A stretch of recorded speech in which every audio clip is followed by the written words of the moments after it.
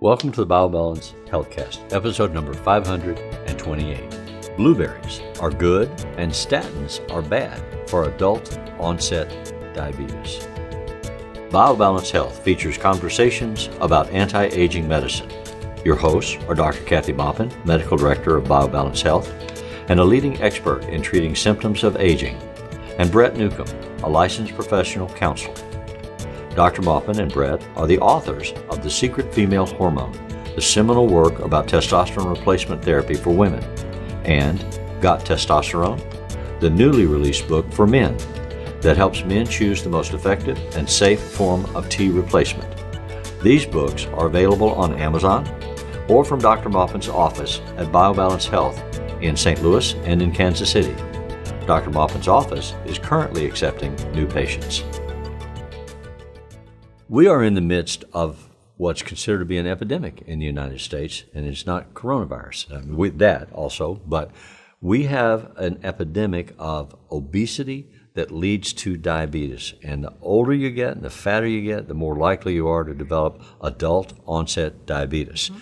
This week we're going to talk about some studies that provide new information, new treatment strategies, and new hope for adults that have become diabetic or who are wanting to avoid becoming diabetic. So we'll talk about those things today. Let's start with talking about blueberries. Blueberries. So some studies have come out that said blueberries have more value than just fruit that you get when it's in season. So a study at the VA hospital in Virginia, the Stratton Veteran Affairs Medical Center, it says VA, so that's the VA, but not Virginia. It's in Albany. In Albany, New York, yeah. They revealed that just 1 cup of blueberries every day for 3 months decreased the risk of heart disease and improved the control of diabetes in diabetic men. Now, they didn't test women. I assume it's going to be the same for women. There's not that big a difference in terms of food affecting that particular disease. You know, men and women seem to react similarly same, but they diabetic. Just looked at the men in the VA patients. So they found that these men had lower triglycerides when it was over, and triglycerides is one of the things that we look at for predicting heart disease and stroke in men, and also worsening diabetes. So triglycerides go up when your diabetes is getting worse and when you're at risk for having a cardiovascular event. I'm not talking about arrhythmia, I'm talking about atherosclerosis, the kind of thing where you have cholesterol plaque on the inside of your blood vessels. So that can cause stroke as well. So they found that taking the blueberries actually lowered the triglycerides, lowered the morbidity and mortality of these patients. So they had an ongoing study with that longer than 3 months. And that's by itself, without other medicines or other interventions. That was the only change. And that changed the triglycerides, which then reduced the consideration of the risk for stroke and heart attack and diabetes. And diabetes, and improved the diabetes. Yeah. Which is amazing. And so we should all go run out and get blueberries. I mean, even people, 50% of the population has diabetes. Yeah. Or prediabetes. And basically, we're all at risk for that. So if we have it genetically, we're more at risk and may not even have to be obese to get it. But blueberries seem to be the thing. And if you can get them and freeze them, you can. It was frozen, freeze-dried, and fresh. A cup of those, and that was it. Yeah. That's not even hard to do because it's doesn't even taste bad. It's a good tasting medicine. So it's an easy fix, an easy edge on to protect yourself. So in the intro, you talked about statins as a concern as well. How do we segue from blueberries into statins? Well, I just put 3 studies together because they all had to do with diabetes and heart disease. Okay. So normally you take a statin when your doctor says, oh, your total cholesterol and your LDL are high and you need to lower your cholesterol. First, what I'll say about that is we need cholesterol to make testosterone and our other steroid hormones like estrogen. But we also need our cholesterol for our brain. We need cholesterol for our cell walls. We don't want to get our cholesterol too low, with one exception. If you've already had a heart attack or you have been measured as having a lot of plaque but not yet having a heart attack, then statins are indicated. And, you just have to have the risk of getting diabetes because you're taking the statins. If you haven't had any of those things, being placed on statins is going to put you at risk for diabetes for no apparent reason. I mean, the statin drug increases your risk of getting diabetes. Okay. And that study came out 2 weeks ago. Actually, I didn't find the copy that I was reading.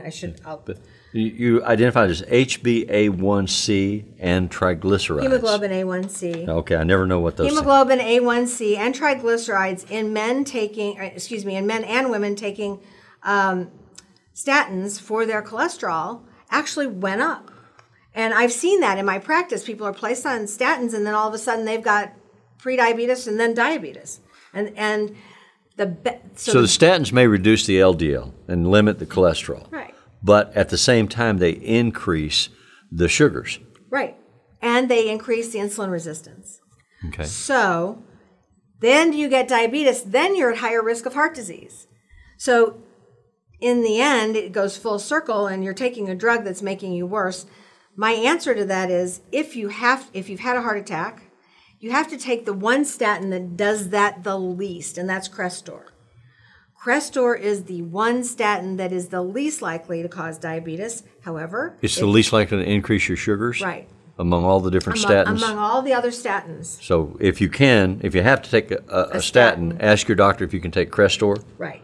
Because then that helps protect you against diabetes. Well, it just doesn't increase your risk. It doesn't really protect you. It just doesn't increase the risk. And that's an important distinction. And that's very important. So the other thing that you can do is there's a drug called Zetia. It is a different kind of cholesterol-lowering drug. It is not a statin. It doesn't have the side effects of causing you to ache all over or have your muscles dissolve. The difference, statin side effects, right. Statin headache, statin Alzheimer's. I mean, it doesn't statin dementia is what it's called, sorry. So it doesn't cause those types of side effects. It just gets rid of your cholesterol and drops your cholesterol numbers. So to me, that's the best answer. And it works like statins without the side effects. But it's the only drug of its kind. So Zetia is, there'll be a run on Zetia next. So. Right. So you're saying if I'm on a statin, try to make it be Crestor. Right. If I'm on that. And you have side effects like muscle pain and you can't think and you feel then see bad, if I can switch then try to to go to Zetia. And then in addition, you say, talk to your doctor about whether or not normalizing your hormones and your triglycerides can help you not take statins, right. Not have the concern about your cholesterol. But you have to find a doctor that's willing to do that. Is that a controversial or unusual treatment approach? Yeah, it is. It's very controversial. It's not controversial, but it's unusual. Most doctors just don't have much time with you, and so they say, here, take this. And then they leave the room. It's a standard of care? It's standard. FDA has only approved statins for people who have had heart disease. So if you've already had a heart attack. If you've already had a heart attack, then they approved it for those folks. Right. They didn't approve it for everybody. Mm-hmm. And I've heard a doctor say, "Let's just put it in the water." Well, then you're going to kill some people. I mean, that's a silly statement, but an educated person made it. Yeah. Or several educated people. Because it seems that so many people need statins. Right. But cholesterol honestly, issues. all it does is lower your cholesterol. That doesn't necessarily make you have fewer heart attacks. It's really about inflammation and not just cholesterol. So to lower your risk of heart attack, you have to lower your inflammation, and that's a whole different thing. Statins don't necessarily take care of that. Essentially, are those doctors saying, okay, would you rather die from a heart attack or would you rather die from diabetes? Which is a worse death? Because you got to make a choice. Right. Or you may need to make a choice. If you've had a heart attack, you're likely to have another one. Yes. So because you're already damaged. Those people, I would say statins, and then I'd say Crestor. Yeah. But the other people who have not had a heart attack and try to get on the least likely to cause your sugars and triglycerides to go up, or get on Zetia. Okay. And it's a big deal to get diabetes. I've watched people have their sugars go up and go up and go up because they're on this. I say, go to your doctor, ask them if you can go on Zetia. Their doctors, of course, are confident in their own knowledge. Right. And I'm 10 years ahead. This is 10 years ahead. Mm-hmm. This is research that's not going to come into the standard of care for 10, 15 more years. But you're living now and you need to be treated now and you need to have the best treatment that you can. You certainly don't want to get sicker because you're taking a statin. Right.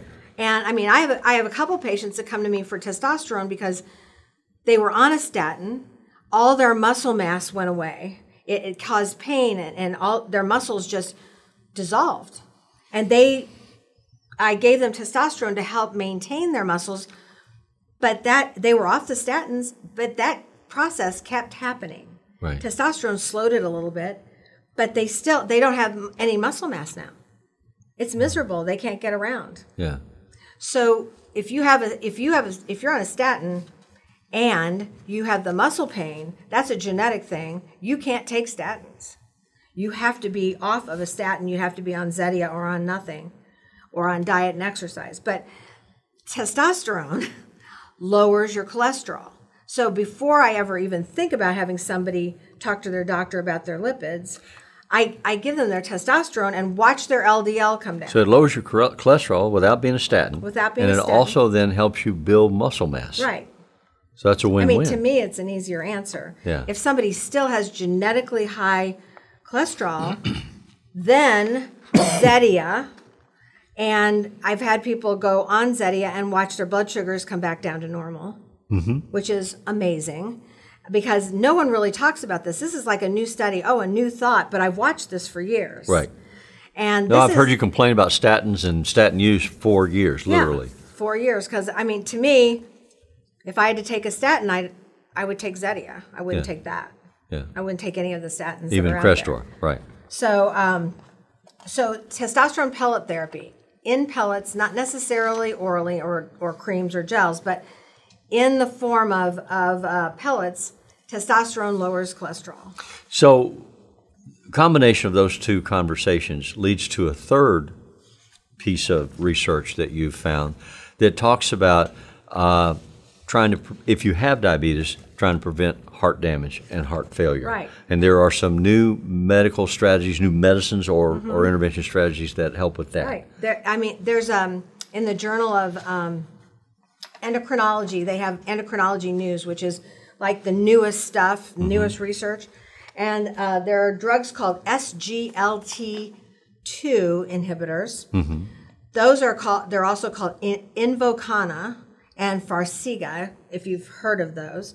They are drugs for diabetes that actually dump sugar through your kidneys. They don't hurt the kidneys.